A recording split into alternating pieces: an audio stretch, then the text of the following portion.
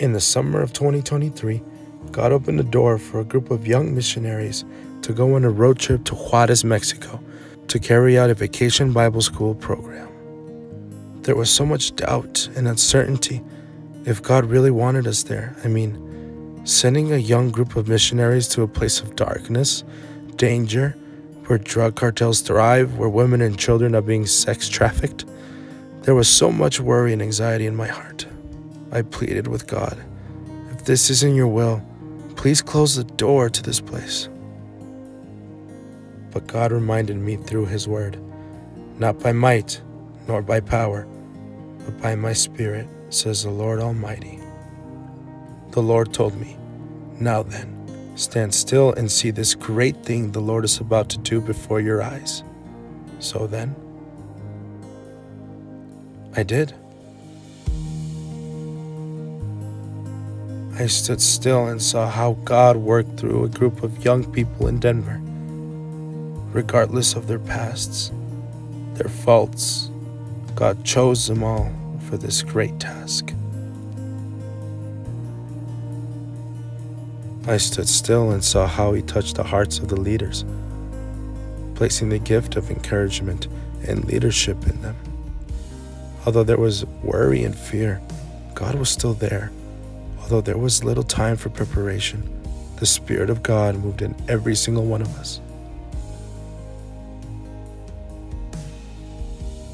Up until the day of departure, I stood still and saw a body of Christ come together and spur these missionaries on. Lord, take care of them all the way. All these things we pray in Jesus' name. Amen. Amen. Hallelujah. Praise God. We give it. In the face of darkness and the enemy shouting fears at us, I stood still and saw the anointed next generation, full of joy, peace, and strength of Christ. If God is for us, who can be against us? I stood still and saw the Spirit of God touch the hearts of the young prayer warriors come together and sharpen one another. I stood still and saw how they encountered Christ through His word and were strengthened by His word. For Christ was, is, and will always be our daily bread. After a long drive, after crossing the border, I stood still and saw the young missionaries walk by faith and not by sight. They saw a small church by a mountain called ¿Quién amará a los niños? Who will love the children? I stood still and saw the children with sadness in their eyes, but a seed of hope that will be planted by Christ through these missionaries.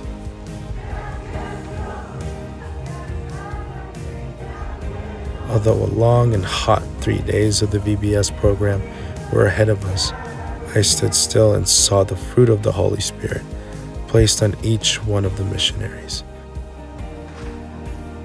I stood still and saw how Christ enlightened these children and gave them joy through these missionaries.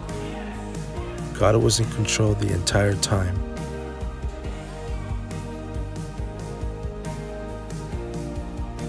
I stood still and saw the missionaries share the gospel of Christ to the children. They were eager to learn and were very hungry for the Lord Jesus.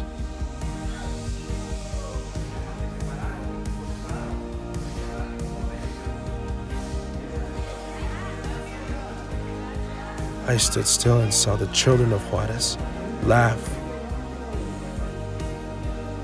play, work together, worship, learn, and meet Jesus Christ through these missionaries.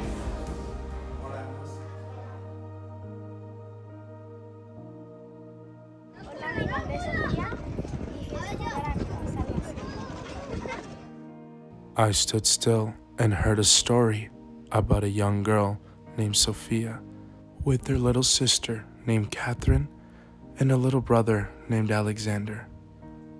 A troublemaker, but an innocent child of God who touched the hearts of all those young missionaries.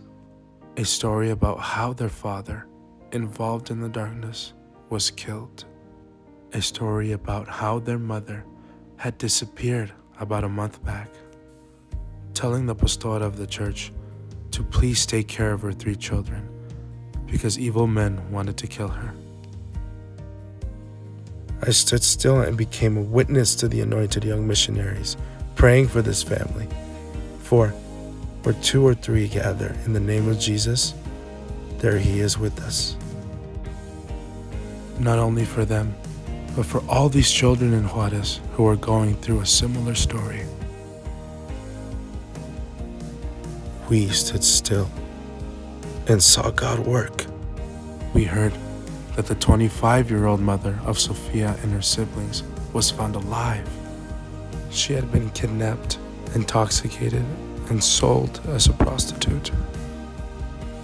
We praise God for his faithfulness by keeping this young mother alive and reuniting with her 3 children. We pray that nothing in this world could ever place a finger on them again, and that this young mother be restored completely.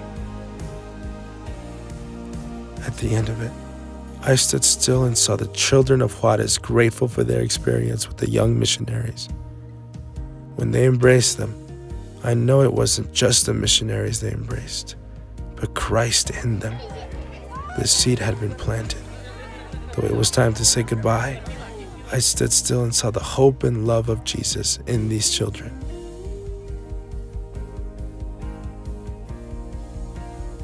I stood still and witnessed testimonies of these young missionaries and leaders who had been impacted by the Spirit of Christ through these children.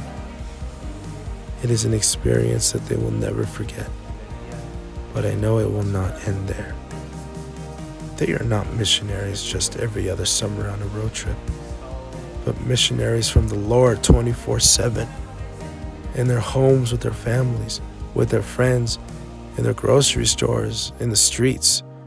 God continues to work, and I pray that they will continue to abide in Christ and have the boldness and confidence to share Jesus wherever they go, for he is the way, the truth, and the life. Holy, holy, holy is the Lord God Almighty, who was and is to come. This is a new beginning in Juarez.